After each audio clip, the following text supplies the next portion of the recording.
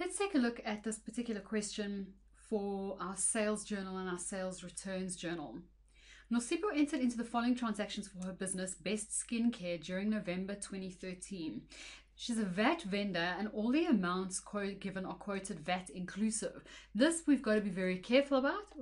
We've got to be very careful about this. We've got to make sure that we realize that all the numbers that we've been given and all the amounts we've been given represent 114% of the selling price, right? So every number you're looking at represents 100% of the selling price as well as the 14% that the receiver wants. So we've got to take the VAT out of those figures and we're going to have to calculate what the sales amount means to Nosipo. She wants to know what her 100% is, and everything that's quoted here is going to be 114%. So we've got to make sure we can split that out. So we've got to be very careful how we do our calculations and make sure we know whether we're dealing with inclusive or exclusive amounts. Gives us a whole bunch of transactions. All of these are going to relate to the sales journal or the sales returns journal. Let's take a look at the first one. Nosipo sold products to Skin Salon, invoice 85 for 570 Rand on account. And that's what we want to be aware of, right? Because if we said she sold it to them for cash, then this would go into the cash receipts journal. But because I've said it is on account, it means that she's not going to see that money today. She's holding that and they're going to pay her at the end of the month.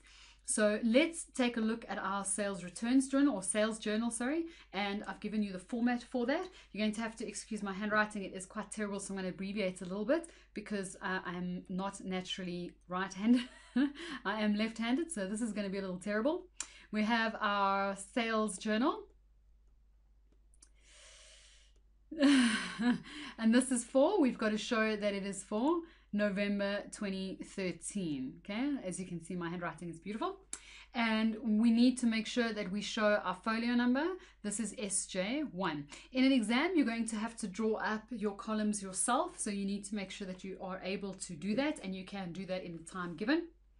The invoice number that we were quoted, she's got invoice number 85.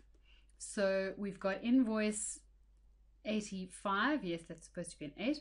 It was on the 3rd and it is to Skin Salon. I'm just going to write is Salon.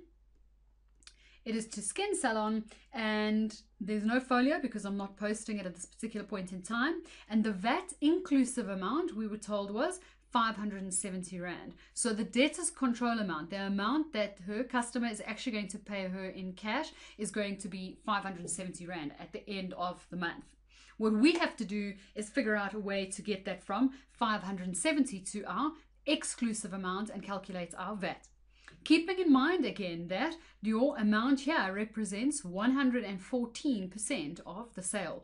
I want to figure out what 100% of the sale means to Nosipo, and I want to figure out what 14% is. So in terms of my debtors, or in my calculation, my 570 divided by 114 times 100 is going to give us 500.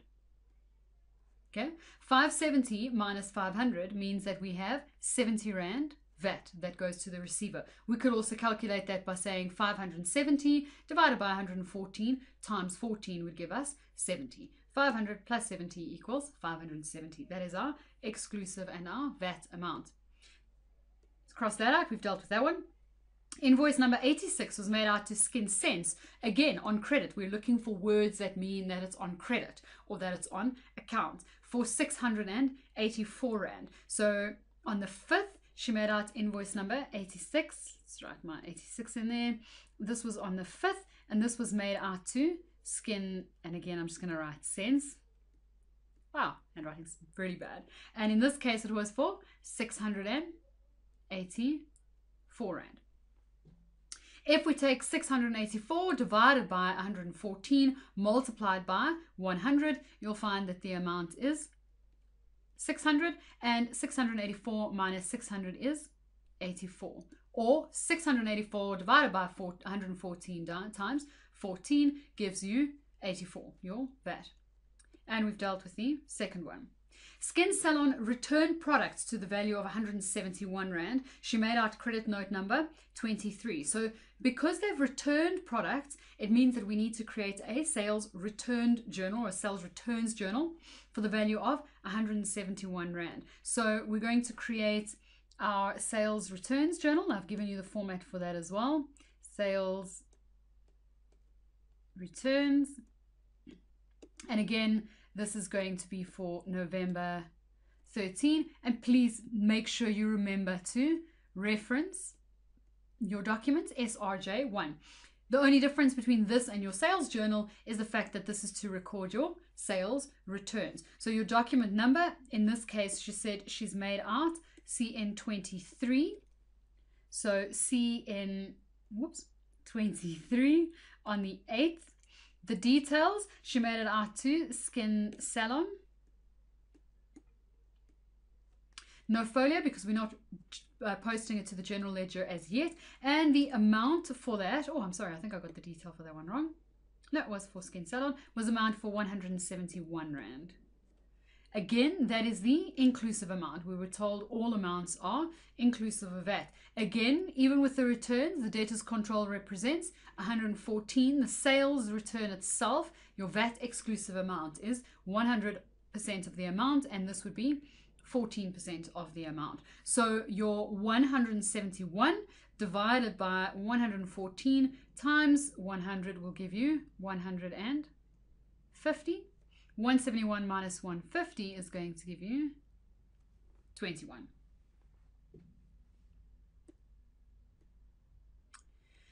And that's number 8, or that's the date of the 8th. T. Henson bought accounts or bought products on account. She made out invoice number 87 for 855. So invoice number 87, and that was on the 17th to T.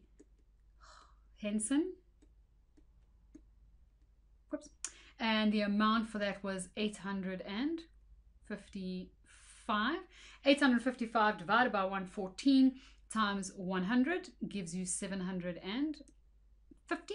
855 minus 750 gives you 105. And that's the 17th. On the 26th, Skin Sense returned goods. So we're dealing with our sales returns journal.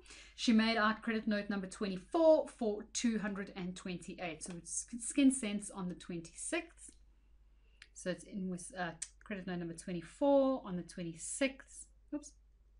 And it's to Skin Sense. And it was for 228. 228 divided by 114 times 100 is 200. And 228 minus 200 gives me 28. That's the 26th. And the last one, Skin Salon bought more products from her on credit. She made out invoice number 88 for 513. So 88 on the 28th was again for Skin Salon.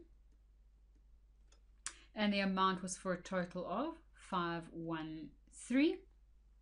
513 divided by 114 times 100 is 450.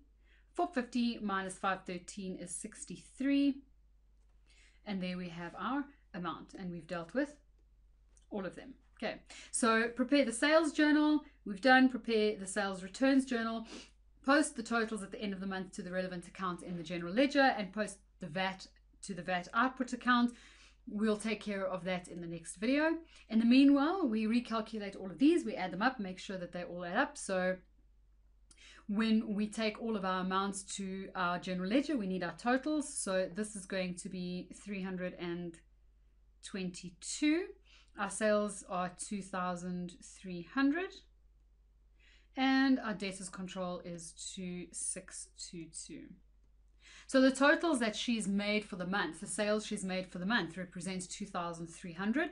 VAT on top of that, 322, gives her debtors control of 2622. The VAT output here, we've got 49. Oh, can't, it's terrible. And we've got 350.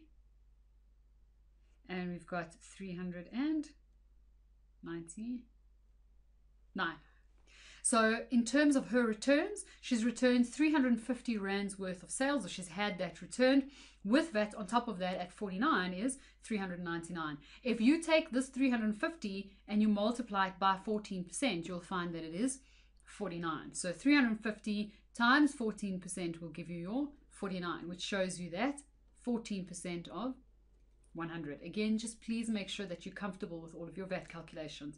In the next video, I'll show you how to post all of these to the general ledger.